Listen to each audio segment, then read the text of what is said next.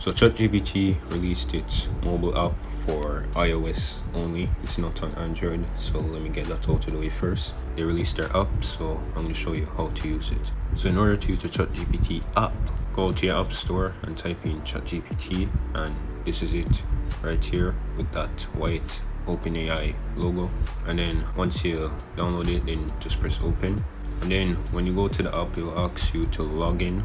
Obviously I've logged in already, but it will ask you to log in. Once you're logged in, you're going to be greeted with this screen, and you can just type and do whatever you want. So I'm going to type and say, hello there, how are you? And there you go, it works like normal. And one thing that I'm going to show you is if you tap and hold on the message that ChatGPT sends you, you can actually copy it. You can select text. You can also regenerate a response, and you can type in, you can say whether it was a good response or a bad response. So if you copy it, paste, and there it is right there. Another thing is that if you go to the top right with these three dots, you have some more options. So you can actually rename a chat, and then you can also delete a chat. So I'm going to delete, and it doesn't work for some reason. Doesn't it delete? Anyway, oh, there it is, finally.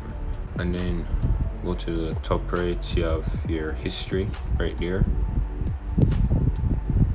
with all of your messages, and it syncs with your OpenAI account across all devices, which is good. Then you can go to settings, and you can mess around with this. You can turn on haptic feedback, which basically whenever you use ChatGPT and it's typing in a message, you can feel like the feedback on your phone. It also asks main language, so you can do it in many languages, and shows you the version. You can sign out, and you can also upgrade to ChatGPT Plus, and there's data controls as well. And then you can create a new chat.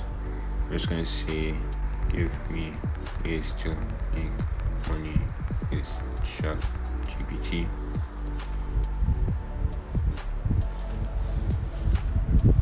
Yeah, and it just does that, you know. Then you can copy and paste.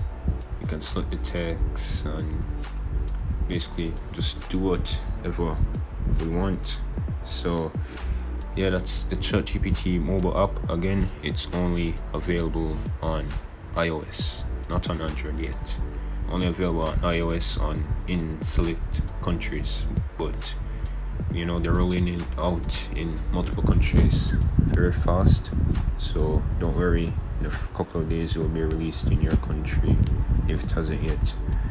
And one thing I forgot is that you can also do speech to text. So if you click on these waves right here in the message box, create a website using HTML, CSS,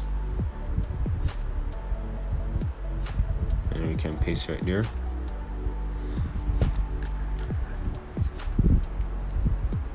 And it does that.